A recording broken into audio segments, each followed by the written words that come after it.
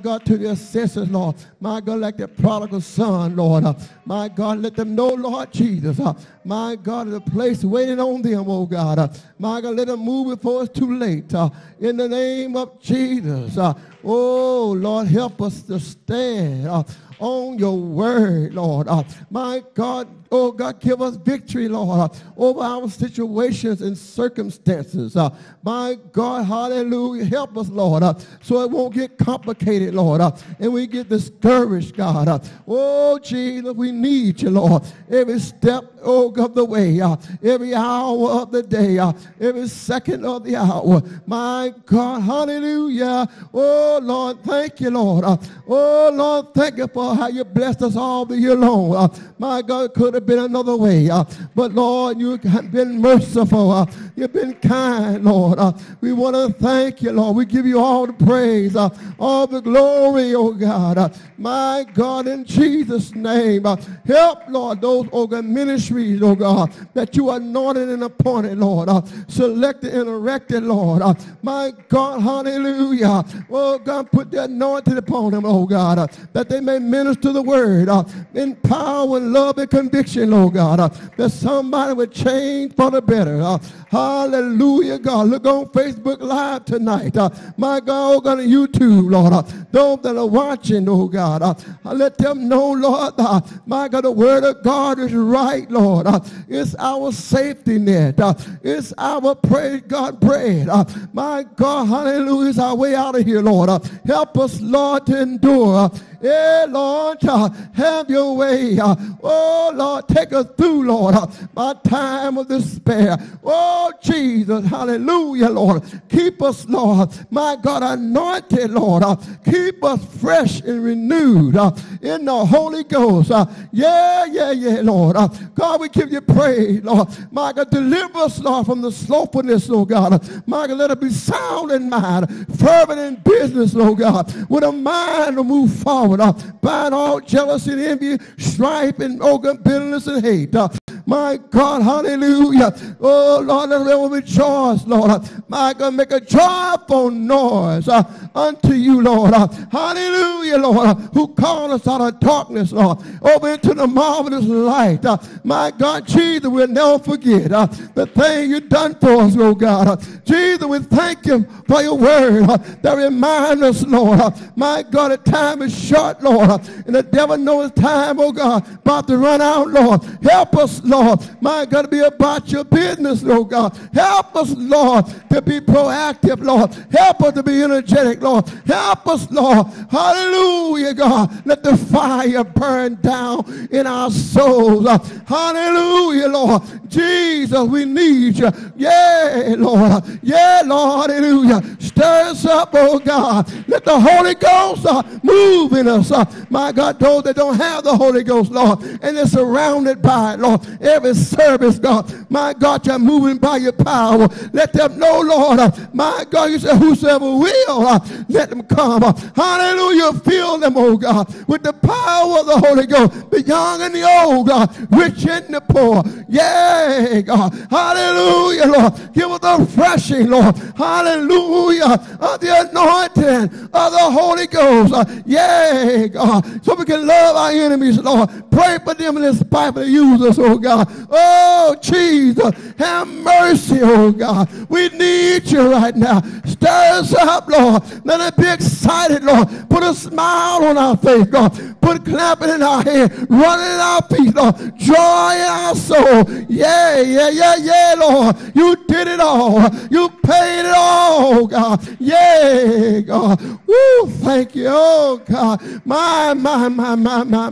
Oh, Jesus. Have mercy, Lord. Oh, Jesus. Have mercy on our soul. Oh, Jesus. Don't let us dry up, Lord. Don't let us turn it down. My God, hallelujah. Be on fire, Lord. No matter what nobody else does, Lord. Let us start individual by individual. Start our own fire. Yeah, let us spread like it did on Pentecost. My God, hallelujah, Lord. Do it for us, yeah, God. Yeah, Lord Jesus. Oh, God, we need you, Lord. Yeah, Lord. Let the anointing, Lord, rest in this place, God. Yeah, God. Oh, Lord, give us a mind, Lord. My God, prepare ourselves to meet heaven, Lord. Prepare ourselves, Lord. My God, in the name of Jesus. We want to hear you say, well done, good and faithful servant. My God, you was obedient. My God, you went out your way. Oh, Lord, help us, Lord. To God, hallelujah, be witnesses, Lord, of these things, Lord. Tell what you've done for us, God. Yeah, Lord. You told the young man, Lord, go tell that great thing. Yeah, Lord. My God, we thank you right now. Yeah, Kandiosaya. Oh, well, yeah. Jesus. Yeah, Lord. Come on in the building. My God, come on in, Lord. Yeah, Jesus. Woo, bless your holy name. Oh, God. Thank you, Lord. Help us, Lord. Help us, Lord, to be right ready.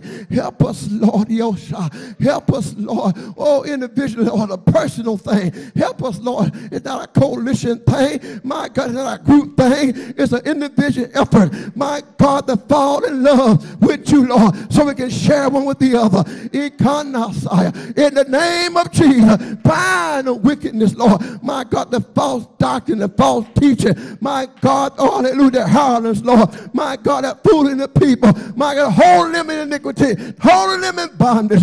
Oh, we declare and we decree right now. Oh, God, break every spirit that's not like you, Lord. Every chain, you shall. In the name of the living God, help us to be willing and obedient. My God, in the name of Jesus, obedient children, Lord, submissive, Lord Jesus, to your perfect will. Yeah, God, hallelujah, help us not to slack up and slow up, get common with one another, but God, let the fear of God be in our heart. Yeah. Oh, Jesus. Oh, Lord, we thank you, Lord. Oh, bless this little group, Lord. Let us grow, Lord, in the spirit, Lord. Give us a mind to want to share. Hallelujah, on the condition, Lord. Oh, God, don't matter what the circumstances may be, long as your love, my God, in the name of Jesus, going before us, Lord, showing us the way. Yay, Lord. Help. Help, Lord. We need you right now, Lord. We need you, Lord. We need, oh God, my God, hallelujah, we need an individual revival. My God, somebody get excited. Somebody want to share. Somebody, my God, want to, oh God, magnify you. Somebody want to worship. Somebody want to praise you. Somebody, oh God, want to obey you. Somebody want to go beyond these walls. Yay, Lord, hallelujah. And tell them, oh God, my God, you're here and you're here to deliver, save, and set free by the power of God.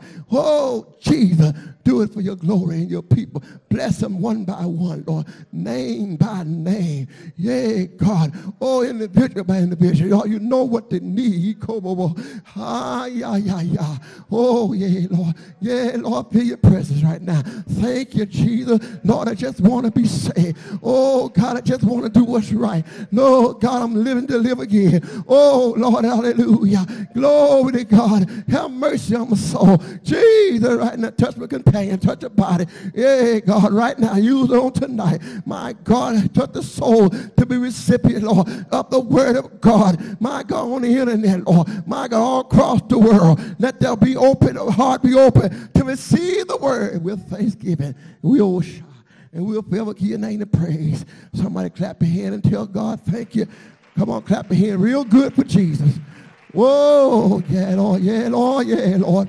Oh, God want to do something. God want to do something. Been want to do something. Hallelujah. We want people with a mind that want something from God. Oh, Jesus, help us, Lord. Help us, Lord. Oh, God, help us, Lord. Please, Jesus, help us, Lord, not to get slow. Help us not to get in a routine. God, you told us, God, hallelujah, my God, reality, not formality. You told us, Lord, biblical, Lord, not traditional, God. Oh, Lord, you send words, God, with power. Oh, you said agreement, oh, God. It is power and agreement with your word. Yay, God. We touch and we agree, Lord, on the word on tonight, God. Yay. Hey, Lord, let it fall like fine rain, Lord. Hallelujah. When it fall on us, Lord, let me own up to it and say, Lord, you're right. Help me in that area. Help me, Lord, how we can be saved. Oh, God, look on the young people, Lord. Let them know, Lord, ain't no young Holy Ghost. Ain't no old Holy Ghost. It's just Holy Ghost. My God, in the name of Jesus, you know how to make the adjustment, Lord. You know how to make us understand. You know how to deal with the issues at hand. Yay, God. Do it, please, Lord. Please, Lord. Jesus, Jesus, Jesus. Oh, Jesus. Yeah. Oh, God, touch Sister Pearson, Lord. Give us strength on tomorrow. Be with her, Lord. Hallelujah. Oh, God, right now, we need you, Lord. We need you, Lord, right now. Yeah, come now. Oh, yes, Lord. And we thank you for it. In the precious, mighty, holy name of Jesus. Amen, amen. Hallelujah. In the hands of Mother Reed. Glory to God. My God, today. Glory to God. Thank you, Jesus. Hallelujah. Thank you, Lord. Lord, I praise you.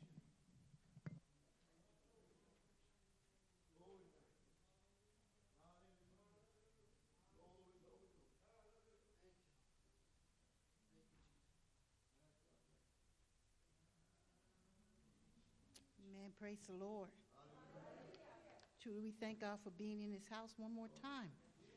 He is a wonder-working Savior, and we're thanking him for all his goodness toward us. We give honor to our fine bishop, amen, and to all the elders, ministers, evangelists, everyone in their proper places. Truly, I say, peace be unto the saints. Amen. Truly, I thank and praise the Lord. Amen, for enabling me to be here on tonight. Thank you for all your prayers. Amen, and all your provisions. Amen. So we're going to get right into the word in Jesus' name. Truly, God is a wonder. All right, so tonight we're going to be talking about shaken faith and confidence lost. So how the Lord had been talking to me, and I always take every message he gives and apply it to my own life first, you know, and see, okay, Lord, where is my faith being shaken at, and what confidence have I lost? And so after identifying those areas, I asked God for help. Amen. And truly, I believe he is doing and will continue to do just that. Okay, so faith, definition, we go to Hebrews 11:1, and we quote that when we talk about faith, but I'm not going there tonight. We're just going to deal with definition. So faith, the first definition of faith is complete trust or confidence in someone or something. Complete, that means whole, totally, all the way, nothing held back. Amen. Complete trust or confidence in someone or something. And we would hopefully know that God is the only one that is worthy of that type of faith. Amen. Because he's the only one that can live up to that, requirement or that, need or what have you. He's the only one that can fit the bill, put it that way. So the second definition says strong belief in God or in doctrines of the religion. Okay, strong belief in God or in doctrines or religion. So basically the second definition of faith is telling us that it's our belief. It's our religious system. It's what we, practice, right? And then the third definition for faith is a system of religious beliefs. So if my faith is shaken, that means then I have lost my confidence or my trust, number one, in God. Number two, in my religion or in my religious doctrines or beliefs or practices. Okay, so bear that in mind as we go along. We won't be before you long. It's a little short message, but it will speak to you if you'll let it. So to be shaken means to having had one's composure or confidence upset. Having had one's composure or confidence upset. To be shocked or disturbed. So if my faith is shaken, it means I've lost composure. I'm no longer on a solid ground or a solid path. I'm kind of disturbed, or I'm upset, or I'm questioning or doubting what I believe and who I believe in, right? And so some of the synonyms to being shaken is distressed, amen, troubled, or unsettled. So when my faith is shaken, I become unsettled is another way of saying I'm not stable, okay? I'm not content, okay? I'm not satisfied, right? So if my faith is shaken, and it's shaken in my religion, my religious practice, my beliefs, and it's shaken in my God, is disturbed, I'm upset, or I'm distressed or troubled about trusting and believing in God, then that is going to begin to affect my walk with God. That is going to begin to affect my interaction with God and with my brothers and sisters in Christ, right? So let's move on. So confidence. And this is a word God had given me a couple of months back, and I had just been kind of researching it and, like I said, applying it to myself first.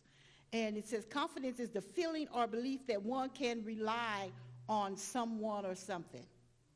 That's another way of saying I believe in you. Okay? I'm trusting in you. Okay, so it says firm trust. And number 3, the state of feeling certain about the truth of something. Okay? So if I'm feeling confident about something, then I'm assured that some of the synonyms, I have conviction, I know it's reliable, I can depend on it, right? I have the assurance, I have a fact, it's a fact, it's sure, right? I have confidence in it. So if my faith is shaken, it's going to affect my confidence. And then I'm going to begin to lose confidence in God, God's people, God's word, my practices, what I really believe, okay? And we see, as the Lord was ministering to me first, we see this happening in the church, but we as church people have learned very well how to cover up our faith being shaken or our confidence beginning to wane, okay? We know how to put on a good face. We know how to, I hate to use the word show, but we do know how to put on a good show. We do know how to carry on as though nothing is going on. And some would say, well, Mother Reed, that's me demonstrating my faith. Well, in actuality, if your faith is already shaken, what faith are you demonstrating? Faith in your own abilities, faith in your own skills, faith in your own beliefs? What are you really demonstrating your faith in? Okay? So, to be lost, we know means I'm no longer in possession of the thing, right? So that means my confidence is gone. Okay? So if I don't have confidence in a thing, that means I can't really have faith in a thing. I can't really trust in a thing. I'm unassured about a thing, right? So if I'm unassured about my Savior, if I'm not sure and my confidence is lost and my faith is shaken, that means my whole well-being is at stake, okay, for a child of God, because a true child of God, their whole life is built around Christ. Their whole life is built around their faith and their trust in God and their doctrines that they have been taught and their beliefs and the things that they practice. And so if that gets disrupted, if that gets disturbed, if that begins to lessen in our lives, if that becomes a conflicting part in our life, I become conflicted about that in my life, then I'm going to start looking for other pathways to take. I'm going to start looking for other solutions. I'm going to start seeking for assurance and confidence to put somewhere to put my confidence and someone to put my confidence and assurance in, right? So it said, the Lord said, Simon, Simon, behold, Satan hath desired to have you. And so the devil desires to have every one of us. And if he can't get us one way, he'll try to get us another. And he is not a fair fighter. He doesn't care that your confidence or your faith has been shaken, maybe over a traumatic thing that's happened in your life.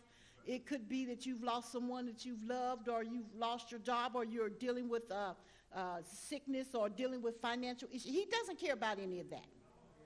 All he wants to do is catch us at a vulnerable moment. Okay, so when our faith gets shaken and when our confidence is lost, he knows we're very vulnerable. And that's when he starts slipping in with error, or false doctrine, or another way, another plan.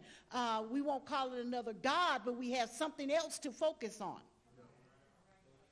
So when we begin to focus on something other than God, and we begin to put our trust and confidence in something other than God, then once again we begin to be detached from God.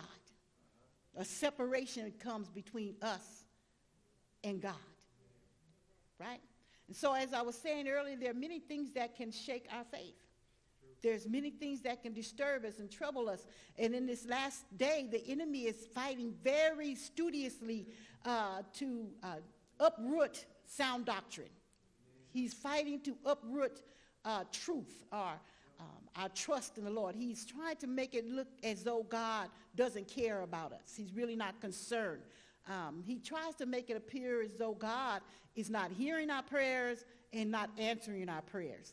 You know, we've prayed for things for a while, and like I said, even though we won't state it or say it, we might think about it, but our faith is starting to get low.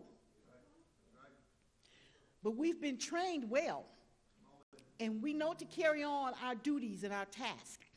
We know that we're to praise the Lord. We know that we're to read our Bibles. We know that we're to fast. We know what to do. But I can do all those things and it have no effect because my faith has begun to dwindle. Without faith, it's impossible to please God, and I cannot really obtain anything from God without faith. And the enemy knows that, so he wants to shake our faith. He wants to disturb, disrupt. He wants to cause us to lose confidence. You know, if he can do that, like I said, then we become sitting ducks, so to speak. We're open target, right? It says, but I have prayed for you. Well, he says, Satan is desired to sift you, that he desired to have you, that he may sift you as wheat. And if you ever, it's not like our modern day sifting. When the word of God was, get written, we didn't have all the machines and stuff they have today to, process the wheat and all of that. But they had to really manually sift this wheat, right? They had to they had to go and glean the field, bring it in, pound it out. Then they had to take and physically move, and sift out all the foreign bodies. It was a process, and it took a lot of labor, manual labor, a lot of strength and energy. So the devil wants to do us just like that. He wants to take us down to fine powder. He wants to take us down to the substance that's easily blown away, that's easily moved. Okay? That is what he's trying to do with the tests and trials. And I was talking with someone, the enemy, God will allow us to go through tests and trials, but the enemy wants to make everything we go through seem to be unbearable. He wants to overwhelm us with these situations when that is not God's intent at all. Okay? God will not put any more on us than what we can bear. But what God allows, the devil will try to piggyback off of that and try to defeat us through the situation, right? So he wants to, as I said, make us lightweight. He wants to make it so that our prayers are not as fervent. Our Bible study is not as diligent. Our hope and focus on God is not as strong as it once was. He wants to make us easy to be moved, right? It's easier to move a plaster statue than it is a real bronze statue, right? So the devil knows if he can sift us, if he can begin to work on our faith, our confidence, if he can begin to shake us in our faith, he did it for applesauce, peanut butter, and jelly, and I've been praying all this time, and he still hasn't done it for me. That's going to affect your faith. The devil knows it's going to affect your faith. And just like I was sharing in the Sunday school, when Daniel prayed, God sent the answer right when he prayed. But then the enemy came and tried to prevent Daniel from getting the answer, in the hopes that Daniel would lose faith and lose confidence in God and stop praying. Because he knew if Daniel would stop praying, then perhaps he could keep Israel in bondage and get another leg up on his self-fulfilling prophecy. Be greater than God, stronger than God, mightier than God, right? So the enemy, he watches and he looks out, and when you, when you start getting your strength built up in the Lord, you know, just like when you just got over this thing and you just starting to feel a little, you know, little like the weight is lifted, then the enemy will swiftly run in with something heavier than what you just came from under to try to sift you as wheat, to crush you, to make you lose faith, to make you lose confidence in God. Amen. And although we say, you know, we love God, I love God, I love God, I love God. But when you get up under an excessive amount of pressure, and you've been praying to God about the pressure for all these years, eventually your faith is going to begin to dwindle. And that's why we need to pray one for another. That's why we need to hold one another up in prayer, because the enemy, he, like I say, doesn't play fair. And if you know I just came out of a great trial and here I am going through another one, you might think, well, she's been saved all these years, she can handle it. But you don't know what the first trial did to me. You don't know how much strength the first thing I went through did to me. You're assuming that it had no effect. Because, once again, I know how to put on a good face. I know how to keep coming to church. I know how to keep singing songs of Zion. I know how to read my Bible. I know how to carry out my duties, right? So, because I have this facade or this appearance as though I'm still strong, the outside may appear to be strong, but the inside, that spiritual man, could be very weak. And God and the devil knows it. And the devil will try to take advantage of that weakness, right? That's the importance of confessing one to another and praying one for another that we might be healed. Not just physical healing, spiritual healing, emotional healing, things of that nature. Because things we go through can and will shake our faith. It will cause us to begin to lose confidence in God. And we can say all we want. I would never lose confidence in God. Words are easily spoken, but actions tell the story. Amen. Said, but I have prayed for thee that thy faith. See, so the Lord was alerting Peter to the fact that if someone's not praying for you, it's a possibility you won't make it out of this. Amen. Because that's what trials and tests and tribulations and burdens do. They wear us down. And we need someone to be there interceding and holding us up so we can go through. We all want to make it to heaven, right? We all want to see Jesus in peace. We all want to be a light for the Lord here on earth. We all want to be a great, representative for Christ here on earth. But the thing is, how many years have your faith been shaken? How long have you been walking with little to no confidence? Just going through the motions, right?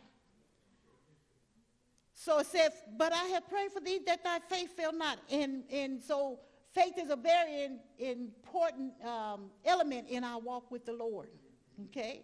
And when thou art converted, now Peter, when you get through and you're converted, not you just come out of this, but you are healed, you are converted, you're made stronger after you come out of this. Strengthen our brethren. But if I never really come out of it, and I'm trying to strengthen my brethren, I don't have strength to help myself, and I really don't have strength to really help you either. So I may fall, and you may fall too. Oh, y'all think about that, right? If a weak person is trying to help a weak person, and I'm not talking about sin and things like that, I'm just talking about you are spiritually exhausted. You have been sifted. You are spiritually weak. Your faith is dwindling, and your confidence has gotten, yes. That doesn't mean you've backslidden. That doesn't mean you don't love God. It just means you need strength. You need to be revived. You need to be restored. Amen. And that's what the body of Christ is supposed to be here for. We're supposed to be strength to one another. You know, we're supposed to, every joint is supposed to supply its part. So when one hand sees the other hand is weak, so you got arthritis in this one, and this one doubles in strength to try to make up the difference and assist the other. So what am I saying? Well, look around us. I guarantee you quite a few people are going through this very thing right now. Shaken faith and lost confidence. And it hurts to say, or even to think that we would lose confidence in our God, right? But you remember the story of John the Baptist, right? He was a forerunner for Christ, right? And he went and he did all this ministering and like paving the way for Christ. And then after Christ came on the scene and began to minister, John recognized, I must decrease, but he must increase. But John, I'm sure, never imagined in all his days that he would end up in prison. After doing all that good, after obeying God to the fullest, he still ended up in prison. So his faith was shaken a little bit. Because when the disciples, others would come, you know, like visitation, I would say. But he said, is he the one? Ask him, is he the one, or should I look for another? Am I waiting for someone else to come? Because his faith had been shaken. You know, and he had began to lose confidence. Did I do the right thing? Did I speak of the right person? Did I point them to the right one? Or because his faith had been shaken and his confidence was waning. He's just about to lose his confidence. So the Lord sent the disciples back to him and told him, go tell him blinded eyes are being opened. You know, go testify to him of the things that I am doing. What was he doing? I want to build his faith back up. I want to restore his confidence. I want him to know he did the right thing. So if Apostle John or John the Baptist could go through that, who are we that think that we won't lose faith? Our faith can't be shaken, or our confidence can't be lost. It can, and it has been, and it will continue to be. And that is why it's so important that we be unified and that we love one another, so we will pray fervently for one another. I'm supposed to pray for you just as though I was praying for myself. I should pray for you just as hard as I would intercede for my own self. Because we need one another. We are the body of Christ. Right? So he's telling Peter, now you need converting. You need to be restored, renewed, revived. Then you can go out and help your brethren. That's why the last week or so I've been crying out, Lord, send revival. Send revival. I'm not talking about revival that just makes us feel good. I'm talking about a revival that will replenish that which was lost. I'm talking about a revival that will go down in the depths of our soul and anchor itself there. Amen. And give us our strength back. Give us our joy back. Give us our endurance, our peace back. Give us our blessed hope back.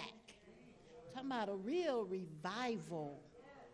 Because our faith has been shaken and our confidence is being lost. Amen. Sometimes I look at people when you say pray and, you know, they get this like blank expression will come on their face like, yeah, okay, I'm going to pray about it. So I know in my heart I'll be saying they not finna pray about that. They're not going to pray. They're going to go on and, you know, keep going down their little path doing what they're doing. They're not finna pray. Why? Because their faith has been shaken. They've lost confidence in the power of prayer and how powerful it is to believe God when you pray. And if I don't really believe God when I pray, then Yes, why pray? Because nothing's going to happen, because without faith, I'm not going to get anything, right? So I need to admit or acknowledge where I'm really at. My faith has been shaken. There have been things going on that just have shaken my faith and just have my confidence, and just, Lord, I need you to come, and I need you to revive me once again, restore me. Amen? All right, we're going to talk about the war between the Philistines and Israel. Y'all remember that war in the book of 1 Samuel, the 17th chapter? I didn't put the scriptures in there, but because I'm pretty sure I guess I shouldn't assume, right? But hopefully we're all familiar with the story.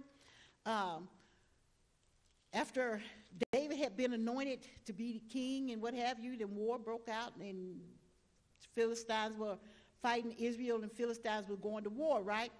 And so they took their stations, so to speak. One was on one mountain, and it was a valley between them. One was on the other mountain. And so they were on the mountain looking across at each other. But they would go down to the valley to fight. So now you have to grasp that. When it was up on the hill, everybody looked tall and big and strong. But when you get down to the valley, right in the heat of the battle, you begin to see, where the real strength lies, right? So the Philistines, they went down, and they go to battle, and they were fighting and what have you. But the Philistines had a champion, right? So whether on the mountaintop or down in the valley, Goliath was a giant. And you have to look at it in the, I'm going to pick it up in the second verse. It says, and Saul and the men of Israel were gathered together and pitched by the valley of Elah and set the battle in array against the Philistines. Okay? And the Philistines stood on the mountain on one side, and Israel stood on the mountain on the other side. And there was a valley between them. And there went out a champion out of the camp of the Philistines named Goliath of Gath, whose height was 6 cubits and a span. He was 9 feet, 4.6, and I looked it up. Amen. So he towered above everybody, right? And as you read on through there, it tells you all with all the armor he had and how much each piece weighed. And so he was a force to be reckoned with. And King Saul told David he was trained to war from the time he was a child on up. So after viewing this, God said that's just how tests and trials are. They loom over us. They tower over us, and like challenge us. I dare you to try to get up. I dare you to try to come out of that. I dare you to talk about you're going to get victory over this. You better not tell anybody about this thing, because if you tell anyone about this situation, they're going to think you're weak. And you know what? I came to the conclusion you can think what you want. When I need help, I tell you the dirty, low down, whatever else need to be told, I'm going to tell it so I can get the help I stand in need of. Right? So that stronghold can be broken. Y'all think about it. So this began to shake the faith and confidence of Israel. But I was thinking I said, but Israel had won many battles before. They knew God was on their side. They knew they were God's chosen people. They had won battles against the Philistines in the past, but they didn't have Goliath. Are y'all following?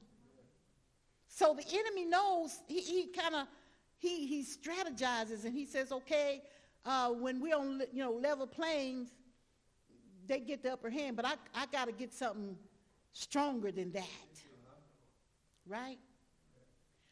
So when our faith is shaken and our confidence begin to dwindle, we begin to lose confidence. I'm picking it up at the 11th verse. It said, when Saul and all Israel heard those words, because Goliath would come out every day and challenge them. Give me a man. I just want one. Just give me a man to fight with me, and if he wins, then we'll be your slaves. right? But if he wins, then, if I win, then y'all got to be isolated. We'll cut out all this scrapping down here in the valley. That's just my paraphrasing, right? And so when they heard Goliath speak these words, look what happened to him. Saul and all Israel, see, it wasn't just the soldiers, the king too. Don't ever think leadership doesn't go through stress and distress and fears come upon them too. They struggle and go through battles and tests and trials too. Their faith sometimes gets shaken as well. Their confidence can begin to be lost as well. They can begin to ask God, did you really call me to be the pastor, or you called me to be a minister, or did you really, is this really you, or did I take this on myself? Because if I took it on myself, I can walk away very quick. I can just lay it down and move on. But when God has put something down in you, it doesn't matter, and I'm going to show you it's in the scripture in a minute. Doesn't matter how we try to get away from it, it always stays right there. It's constantly talking in your ear. Constantly reminding you, you were chosen. You were called out. You were ordained for this. This is what, Anyway, so the king, the soldiers and the king said they were dismayed and greatly. Not only were they shocked and overwhelmed, they were really scared. There are trials and tests and situations that can come in our lives that really stirs up fear in our hearts. Even though with all this knowledge of how great our God is, how powerful and how awesome he is and how much he loves us, even with all of that, even after experiencing his move in our lives and, he's healed us before, delivered us, but even with all that, we still get afraid. Amen. And it messes with our faith. And if I don't do something quick, I got to hurry up and do something. If I don't do something real quick, then I'm probably going to be defeated. I'm going to be overwhelmed. I'm going to be, destroyed by this thing. And the whole thing is, have faith in God. And see, that was David's attitude. He was trusting God. He was not dependent on his own strength, but he had his full confidence in God. Okay, so, and picking it up in the 23rd verse, because, his brothers tried to talk him out of it. Told him, you naughty, your naughty self, you just down here just trying to be nosy. They just talked about him bad. I say because they was kind of jealous because David got anointed king and was chosen by God above them in their great stature and all of that. He was a little lowly, shepherd boy, and, I'm sure that didn't sit well with them. And here he is now talking about, okay, what the king gonna give me if I kill him? Paraphrasing, of course. So the other soldiers, not his brothers, mind you, but the other soldiers were telling him what the king had said and what the king had promised, and not so much that David wanted the reward, he just wanted to know if the king was aware, if he was willing, what was the king willing to do to get rid of this giant? And so we have to ask ourselves, what are we willing to do to get rid of the giant that's shaking our faith and causing us to lose our confidence? No matter what it is, it doesn't matter. You can put whatever name you want to on it. It's still a giant. And it's still messing with our faith and confidence in God, all right? So as he talked with him, behold, there came up, here come Goliath. So first David got secondhand information. Now he's getting to experience it for himself. Feel the full effect of the threats of this giant. Right? You know how sometimes we go through situations like kind of unattached. It's not our situation, but we suffer because we, are acquainted with, associated with, a part of, or what have you. So we don't feel the full brunt of the situation. but we still suffer because of it, right? It still affects our faith, what have you, shakes your faith a little bit, might work on your confidence a little bit, right? So like when Bishop was dying in the hospital, where they said he was going to die, but that kind of mess with our faith, maybe not y'all's faith, but it makes you wonder, God, why? What's going on? Kind of thing. Amen. So the enemy knows. He knows what we love. He knows how much strength we have. He knows our pattern. See, the devil knows us almost as well as God does. You say, Mother Reed, that's a bold statement to make. Yes, but the devil watches us. You have to remember. When he sets out to destroy something, he studies it first. Right? When Christ came, he knew where Christ came from. And he even knew that was God in the flesh. He knew the plan, but he strategized. He said, what I will do is I'll use his own creation against him. And the devil is still using that strategy today. So they talked to him, and the Goliath came and said, out of the armies of the Philistines, and spake according to the same words. And now David got to hear it for himself. It don't hurt so bad when you hear it secondhand.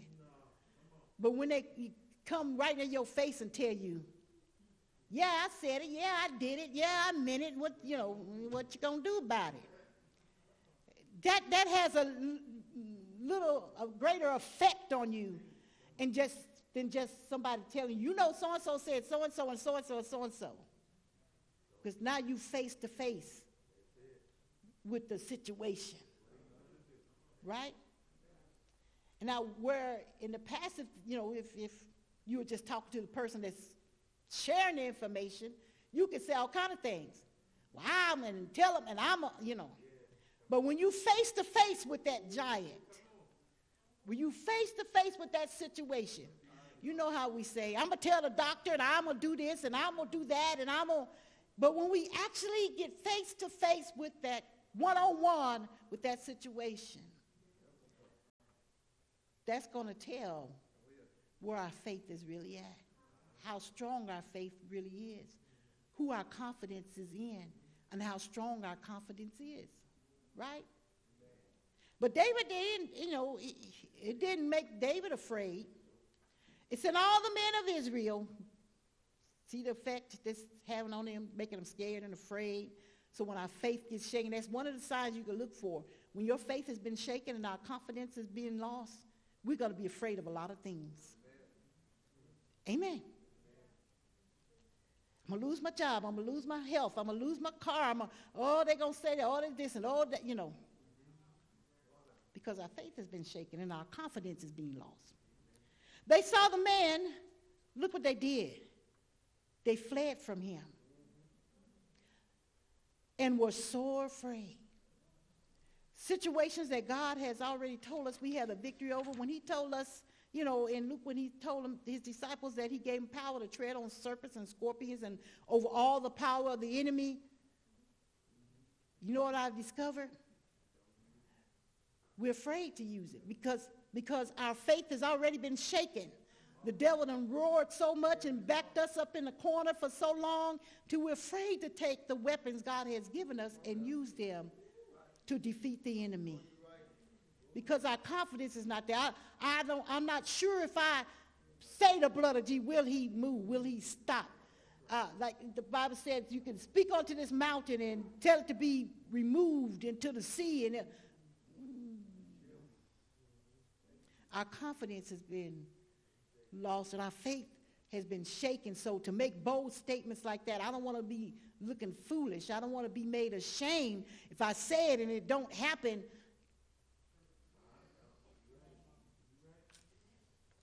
See, because our faith has already been shaken.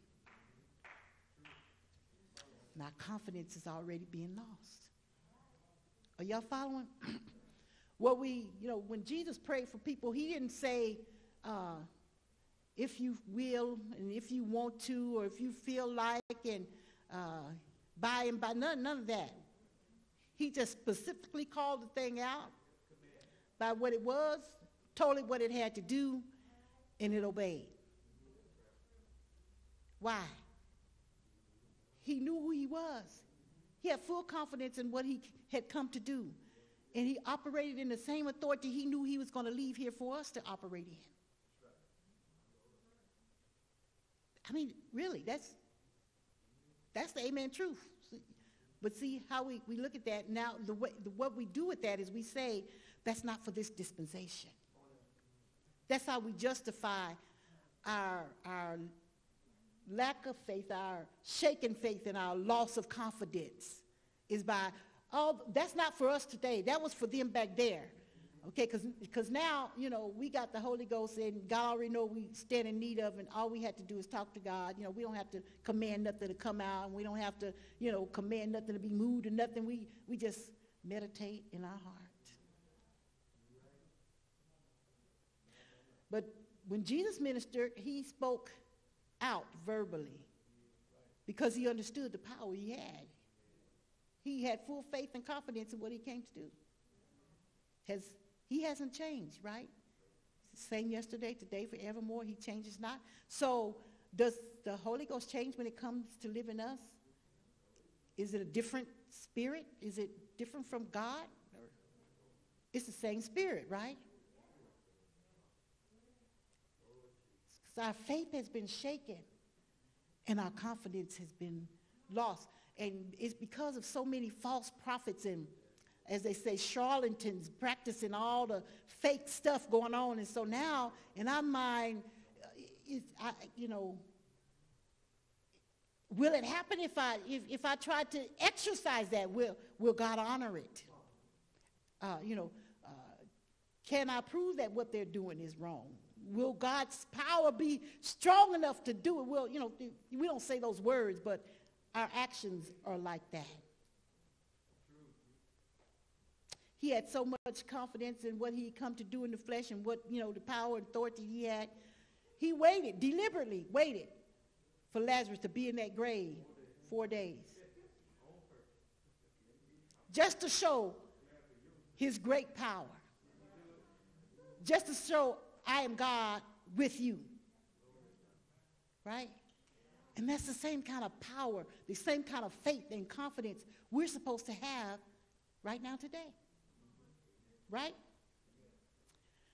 All right, 1 Peter 5:8-9 said, be sober.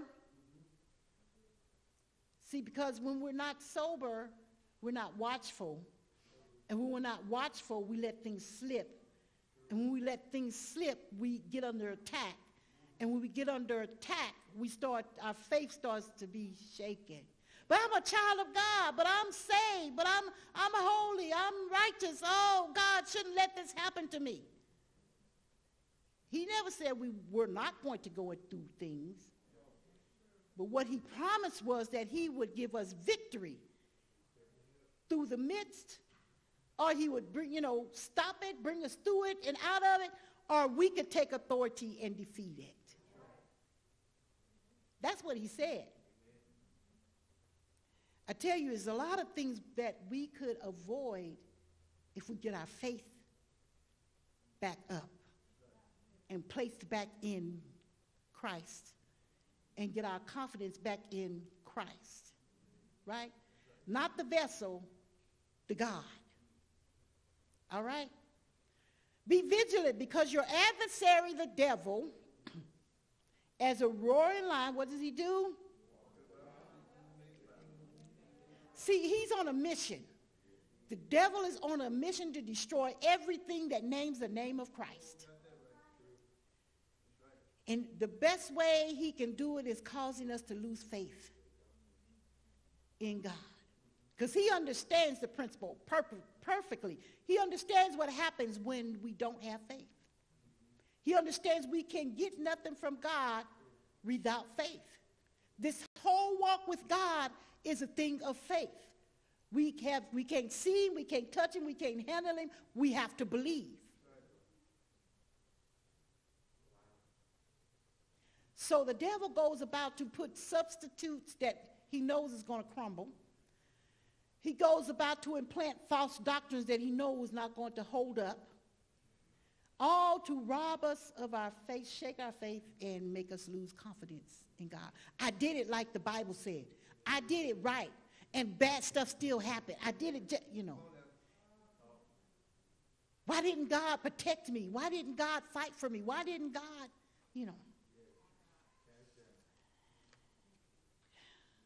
Some things we have to take and do by faith.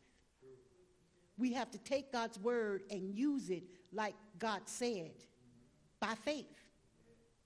Some things, works and battles, we have to win through having faith and confidence in God. David wasn't strong. He wasn't mighty or anything like that.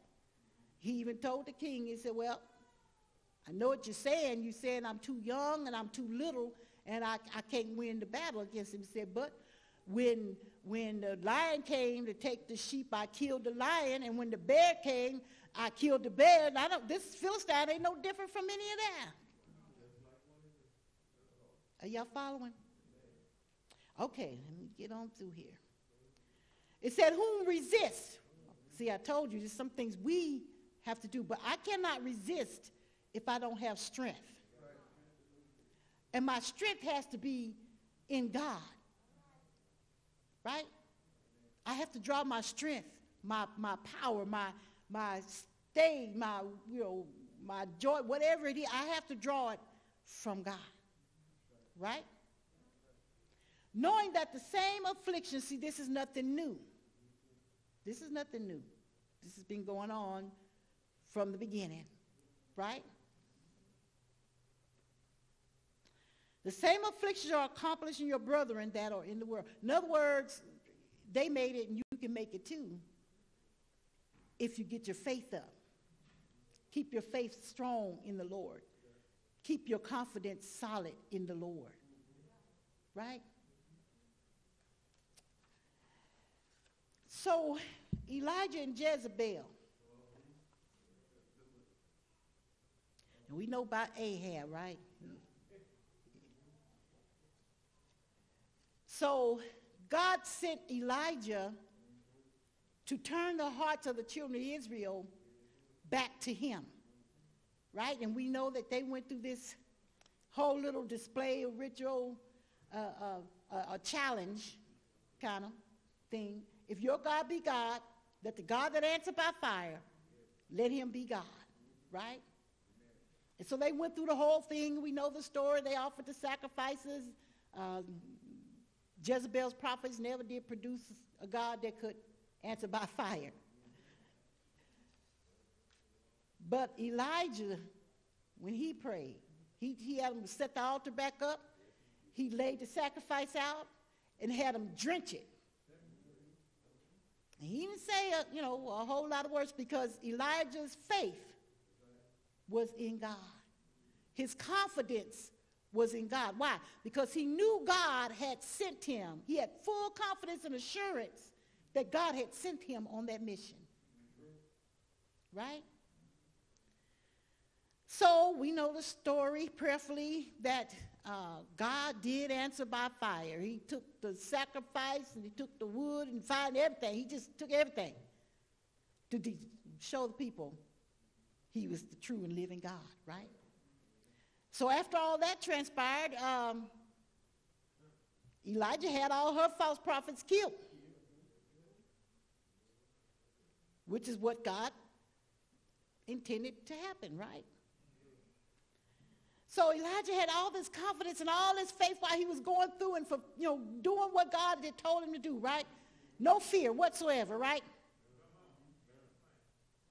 But once all of it was over,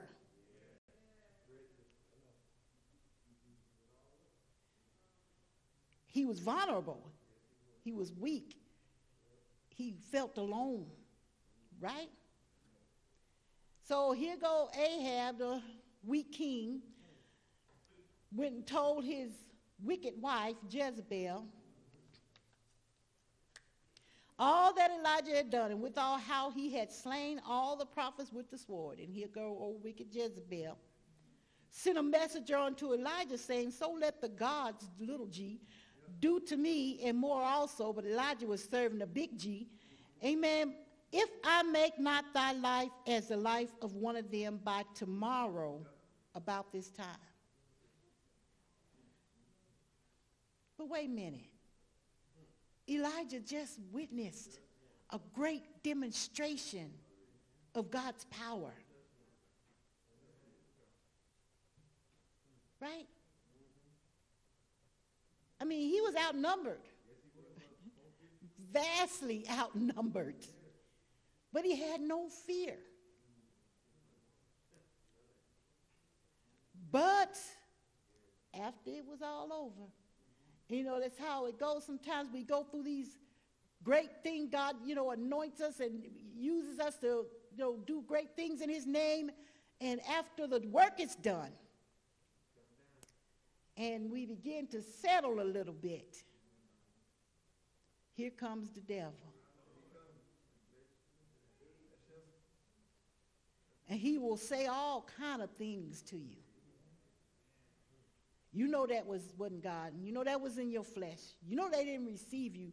You know that ain't going to last. It's all kind of stuff to wear on you to try to rob you or shake your faith and confidence. And when he saw that, you know, he heard those words and he realized he knew who Jezebel was. He knew her character. He knew that she always tried to carry out her threats. He arose, and what did he do? So that means he was scared. Now his faith is shaken because the big bag booger bear done roared.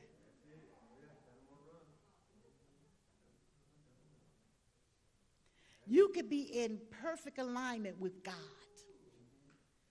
You could be fulfilling God's word according to what he has said and leaving out no jot, no tittle, nothing. He's doing it just like he said. Right? And the devil will get disturbed. And if we're not careful, he'll shake our faith. Right?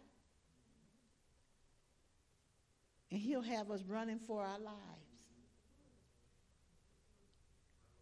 I got to get up out of here. I got to get as far away from here as I possibly can. You know, we said, well, if you know it was God, why don't you have that same faith you had then? Why don't you have that same faith in the face of this threat?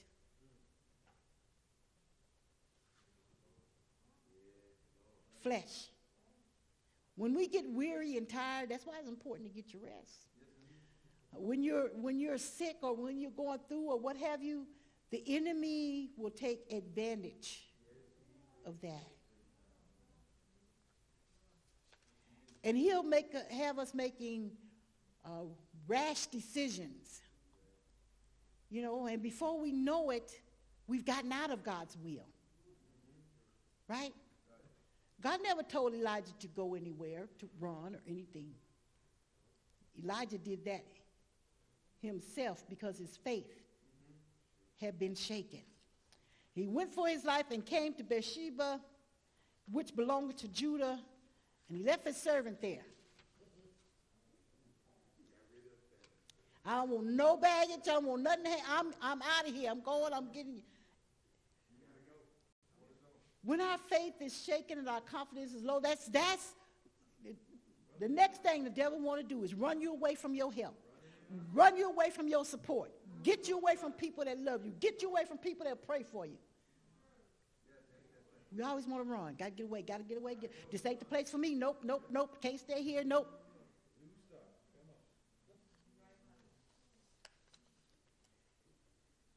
Because our faith has been shaken. And he said he came thither unto a cave and lodged there, and behold, the word of the Lord came to him, and he said unto him,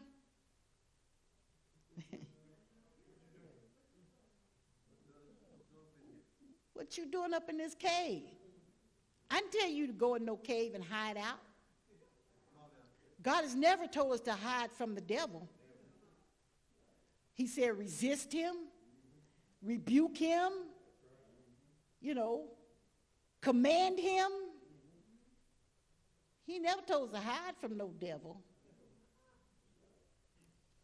But when our faith gets shaken and our confidence gets low, that's the first thing we do. Well, not the first, but second thing we do is we go run. Now, we might not leave the state or the city, but we're going to go hide in our house.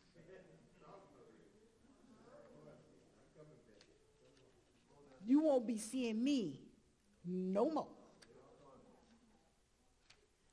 You know that's a trick of the enemy? When the Bible plainly tells us come together for the more. So I don't want to come amongst the people that hurt you. No, it wasn't the people that hurt you.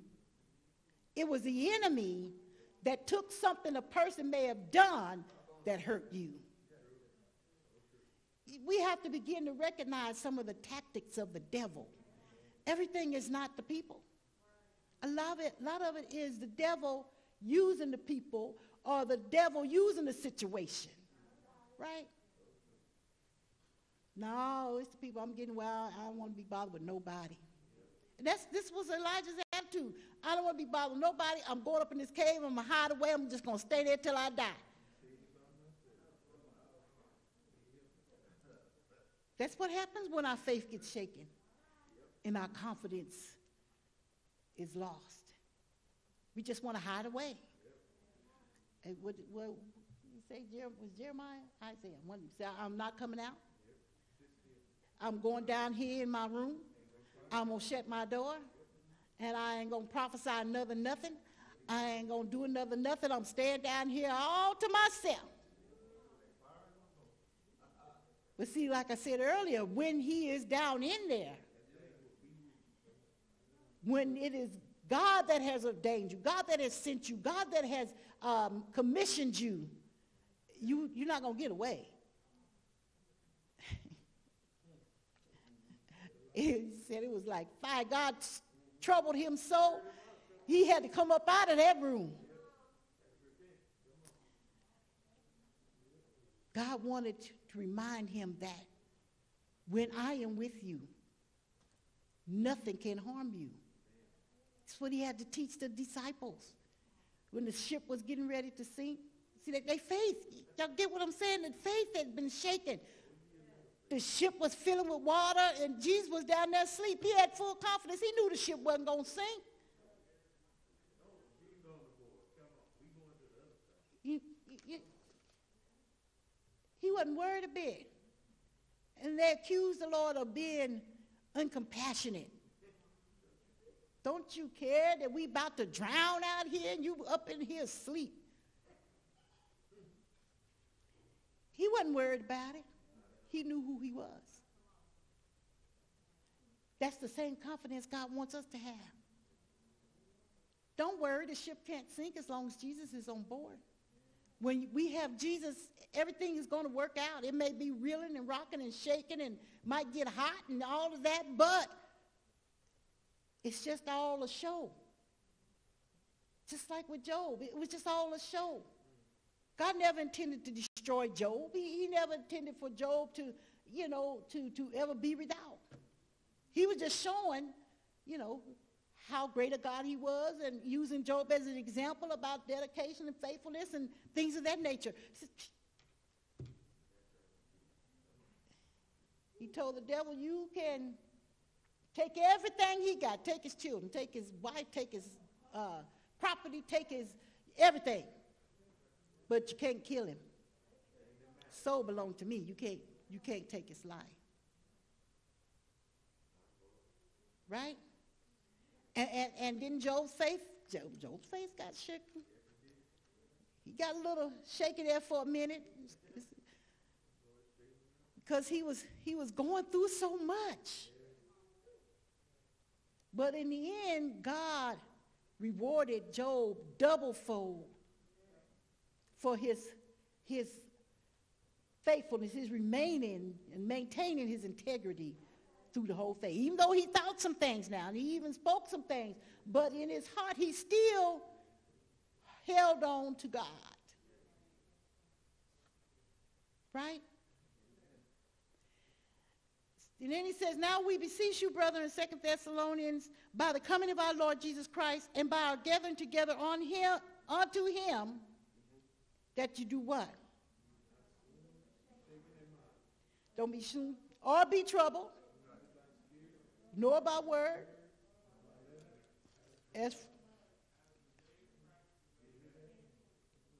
So don't let your faith be shaken. Don't lose your confidence. How can I accomplish that? Stay in the Word. Keep your focus on the Lord. Stay prayed up. Cast the devil down and out. Don't listen to everything you hear. Amen. Don't listen to the roaring lion. Don't listen to all the gossip. Don't listen to the fear tactics. Right? And then your faith can stay strong. Gird up the Lord in your mind. Bring every thought unto the obedience and subjection of Christ. Why? Because what you think, it's going to get in your heart. And that's how you're going to act. Right? So if I think the devil's going to defeat me, I don't call him the devil though. If I think the IRS is going to audit me, if I think the doctor's going to tell me I got cancer, if I think, then it's going to have that effect on me. And it's going to shake my confidence, my faith, and cause my confidence to be lost. And guess what? I just might get out, Joe. I just might end up with cancer. These things just might come on me. Job said the things I feared most, they came upon me. In wrap up. That the trial of your faith, being much more precious than of gold that perisheth, though it be tried with fire, might be found unto praise and honor and glory at the appearing of Jesus Christ. So in other words, he's saying, if your faith comes through the fire, God is well pleased. If you can come through the test, through the storm, through the oppression, or whatever it may be, with your faith intact, God is well pleased. It's considered as good as gold, pure gold, right? They used to, I didn't sing it, but they tell me they used to sing a song, have you been tried in the fire? And he said, tell me now, did you come forth as pure gold? Has your faith been shaken lately? Just think back. Has your faith been shaken?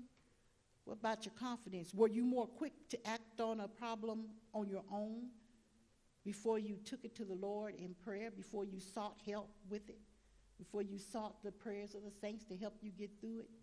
You know, are you more likely to discuss the situation amongst those that don't even know God or love God like we say we do than you are with the saints? Will you look to the Word of God for an answer and a solution? Has your faith been shaken? Has your confidence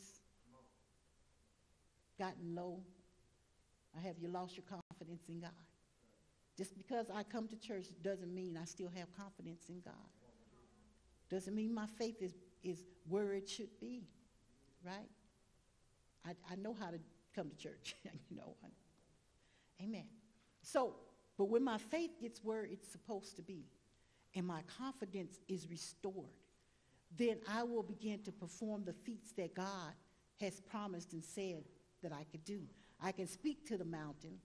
I can tell the devil where to go. Amen. I can rise above my enemies. I can show godly love even in the midst of hate. I can still show his love. I can still be a bright light in the midst of all this darkness when my faith is up and my confidence is restored. Pray my strength in him.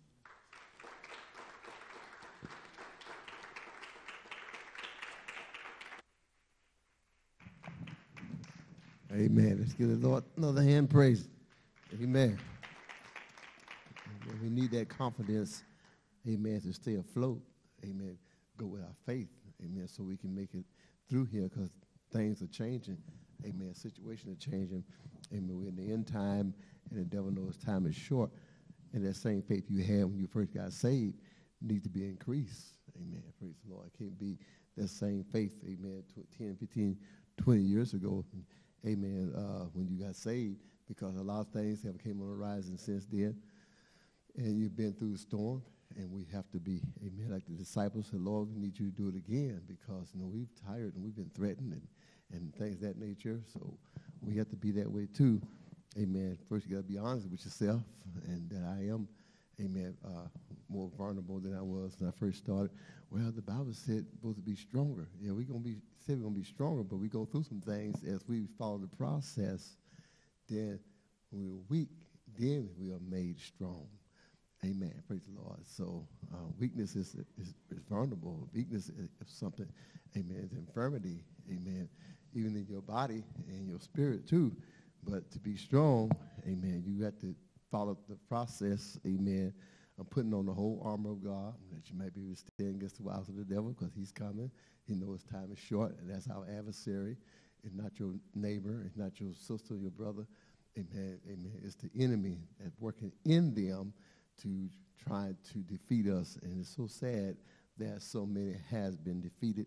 Amen, praise the Lord. And, it's too late to try to get saved now because they're gone. Amen. Praise the Lord. Amen. Some folded in the process. Amen. Some weren't able to come through. But my motto, it don't have to be you. Amen. We can prevail, as the Lord said on Sunday. Amen. Praise the Lord.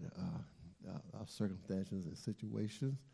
Amen. Let the love of God prevail in those times so we can come out. Amen. Praise the Lord as pure gold. All right, Mother, you want to discuss what we talked about for the Love Night, amen, on next Friday. We're off this Friday night, amen, praise the Lord. And we know we don't celebrate Christmas, right? All right, so that just happened. It's our night that this weekend that we are off, and just they call Christmas Eve, amen, praise the Lord. But, amen, ain't trying to tell you what to do, we're telling you what we teach, what we believe, and sometimes we have to reiterate. Amen. Praise the Lord, because that spirit comes around every year and it's strong. But I don't know. It seems like to me it's sort of kind of weakened down, even among the folks in the world. But I think because of, as Mother was saying tonight, is the confidence. It's what Satan knows his job is busy. I'm thinking more so it's the economy, if anything, the coronavirus and all the other different stuff. Amen. People being cautious and things of that nature. But they still do celebrate it, though, all over the world. Amen. So we just want you to know, amen, we want anything we can do to defeat the devil. We're trying to flip, I'm into the flipping business, and the devil got something, I'll flip it for Jesus. Amen. And give God all the credit. Take back what the devil had taken, amen, away, so God can get the glory. Amen. Praise the Lord. If he fabricates something, amen, he can use it, we're going to get it. Amen. Because, I was thinking on the scripture when they came out, amen, a lot of people took a lot of the enemy stuff and trying to come out. Amen. Praise the Lord. So we got to make sure we get the right thing. We don't be like, amen, that one young man, praise the Lord, that hid the stuff in the tent, amen, the Babylonish garment, and flew around there and got the whole camp in trouble. Amen. Family got killed and everything else. So we got to be careful, amen, what we do, even though we have freedom. Amen, because we have confidence in the Lord that he's going to bring us out. All right, she's going to let you know how we're going to construct this. Amen, praise the Lord. So I put it all in her hands. Amen, praise the Lord. If you got any concerns or questions, if you get